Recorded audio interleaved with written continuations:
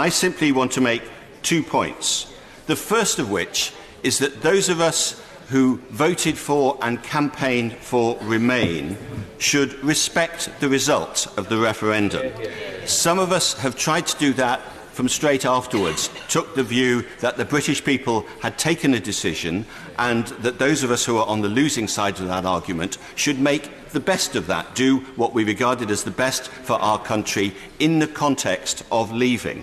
Sadly, many people on whose side I fought in that referendum campaign didn't take that decision and have spent the last 3.5 years trying to subvert that decision. And I have thought throughout that was sadly the wrong course for them to take. And I think a lot of the problems that we've faced in politics in this country for the past few years stem from that wrong decision and the desire to continue fighting the last war. So to those of my friends on all sides of the House who up to now have not accepted the 2016 decision, I would appeal that now, after this general election result, please accept the decision. Please let's move on. Please accept that that game is over.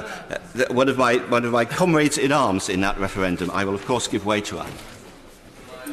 For giving way, but I do think that he's in danger of rewriting history. Those of us on this side of the House who wanted to go back to the people were not undermining democracy. More democracy doesn't undermine democracy, but I tell you what does undermine democracy, and that is a bill that is essentially an executive power grab, completely deleting all of the provisions that would have allowed for parliamentary scrutiny. Can he explain why, if he is standing up for democracy, he is happy to see a bill that is reducing democracy? I don't agree with the Right Honourable Lady's analysis of this bill, but also I would say to her, it is impossible to say you need a new referendum when we haven't implemented the results of the first referendum. I'm afraid that's been the central problem, and I would urge her and others to use all the energy and passion that she has at her disposal to help us as a country forge a new friendly relationship with our fellow democracies in the rest of Europe. They are neighbouring countries, they are friends, they are democracies. We should be able to establish a new and friendly relationship with them. And so that's my first point, is an appeal to those who campaign to Remain.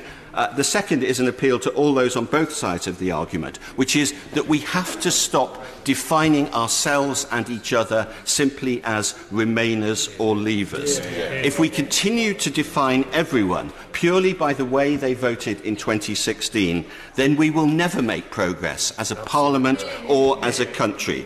The last few years have been miserable for democracy in this country.